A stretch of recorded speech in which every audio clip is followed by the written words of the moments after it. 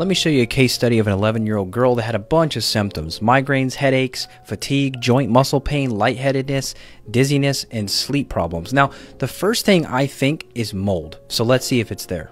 And there it is. We see ochre toxin at a 17. We see gliotoxin at a 200. Now, if you look at this human body graphic, you'll see gliotoxin and ochre toxin are both neurotoxins. So if we see dizziness or migraines, we automatically can link it to those two mycotoxins. Now, usually there's a gut component, meaning when you have mold toxicity, a lot of times the immune system is weakened and SIBO takes over, meaning dysbiosis or bad bugs, okay, bad bacteria that start to overpopulate. You see here in the GI map stool test, there's a lot of strep. We see staph, Pseudomonas, Enterococcus. We see Candida, which Candida rarely shows up on a stool test. So if that's the case, it's usually quite high. Now, the collateral damage of all this is it affects digestion. You'll see here that the elastase is too low. This is pancreatic enzyme function. It's simply too low. She's not going to digest her food very well, and that's going to lead to nutrient deficiencies. So as expected, when you look at the organic acids test, you'll see all these nutrient deficiencies here. B6 was 0. B2 is close to it. Vitamin C is way too low. CoQ10 is too low. Biotin. Just look at the whole trend of nutrient deficiencies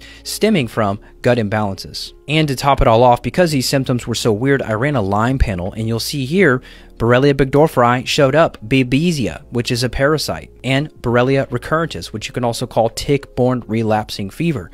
So you got to factor in all these different pieces if you really truly want to get someone better.